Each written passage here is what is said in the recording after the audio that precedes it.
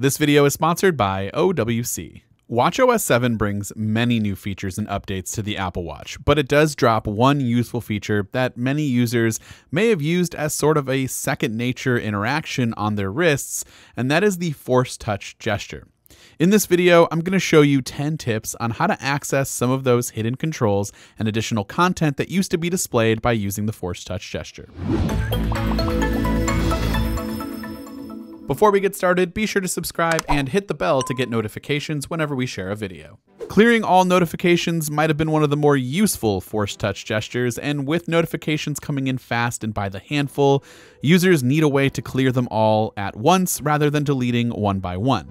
Thankfully, all you need to do is swipe down to access the notification shade, and then scroll to the very top of your notification list to access the Clear All button. To create a custom watch face with a background picture, you still need to open the Apple Watch Photos app, and then select a photo, and then instead of pressing firmly on the display like you used to, just go ahead and tap the Create Watch Face icon in the bottom left corner of the screen instead.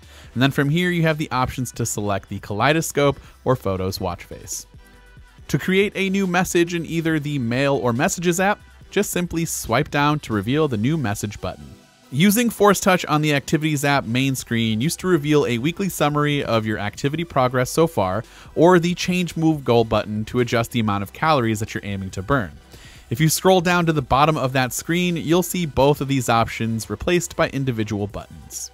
When viewing a message in the Messages app, using Force Touch allowed you to quickly share your location with the message sender or view more details about that contact.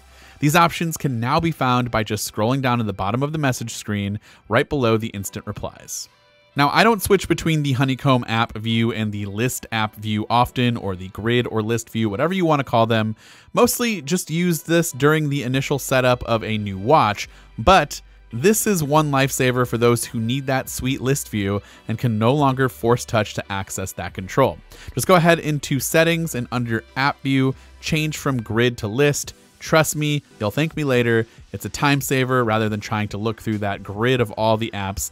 It's just in a nice alphabetical list. In the old days, a Force Touch would bring up the option to change between weather conditions, the chance of rain, and the temperature inside of the weather app, but it's actually even easier without Force Touch because all you have to do is just tap the screen to simply cycle between those display modes. With the Apple Watch camera app open, Force Touch would reveal a hidden submenu offering access to your phone's HDR, flash, live photo, etc. In watchOS 7, all these controls are accessed by tapping the three dots icon in the bottom right corner of the screen. This will reveal a vertical scrolling menu with all of the options that you would need to control your iPhone's camera.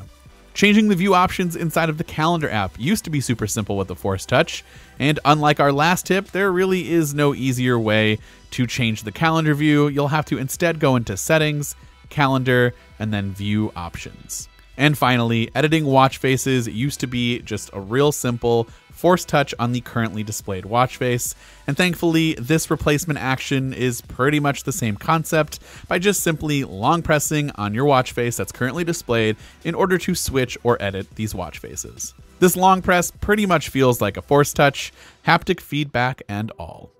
Before we end today's video, I do want to give you more information about today's sponsor, OWC. OWC offers a wide range of products for your Mac, like internal hard drives and SSDs, memory, Thunderbolt 3 docks, and much more. One product that really caught my attention recently is the OWC Envoy Express. This is the world's first Thunderbolt certified bus-powered add your own drive enclosure, which gives you the power to build your own external SSD drive. It's designed to support any 2280 M.2 NVMe SSD, and it's meant to be future-proof with no limit on future storage capacities. It has a super convenient build that's ready to go with an integrated 10.2-inch cable. It runs very silent and cool and is extremely fast. This is definitely going to be my go-to solution for editing on the go, and if you're interested in the Envoy Express or any other products that OWC has to offer, be sure to click the link in the description down below. This has been Dan with Mac Rumors. Thanks so much for watching, and I hope to see you around in the next video.